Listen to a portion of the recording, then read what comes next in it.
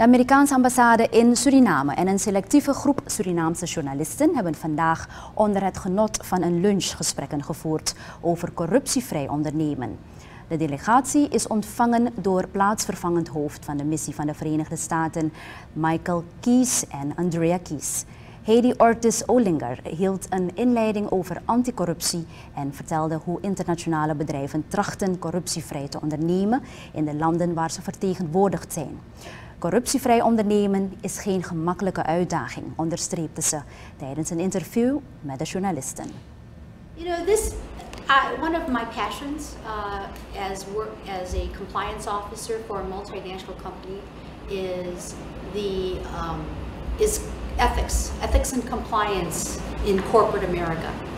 And so the opportunity to be able to come to Suriname and to speak to business, to students, to the government, to the news, to the press, has been quite satisfying for me. It is important for all companies, all organizations to do business with ethics, and ethical business practices are what will encourage companies to invest, encourage companies to develop, and it levels the playing field for everyone, for companies and for everybody else doing business within an organization.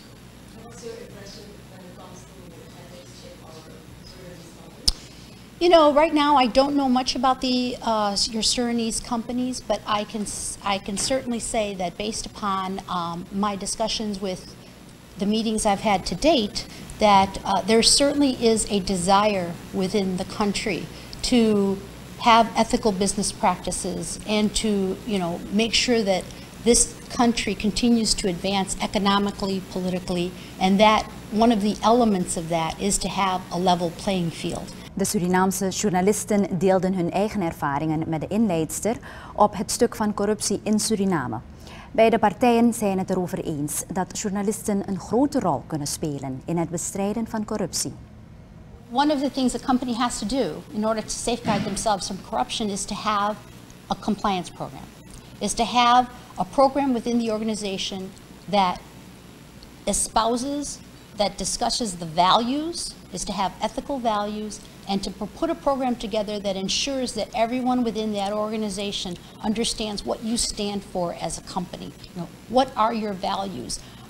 What type of business practices do you want to have? How do you want to compete within a country on a level field?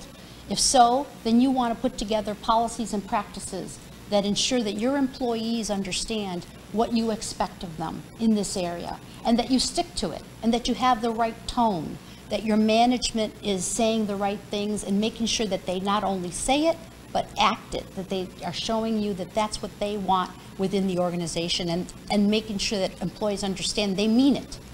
Because at the end of the day, one of the most important things a company can have is this reputation.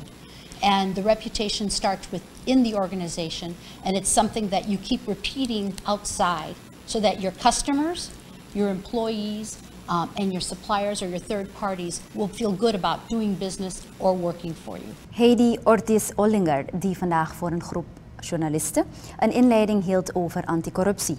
Ze deed dit op verzoek van de Amerikaanse ambassade in Suriname.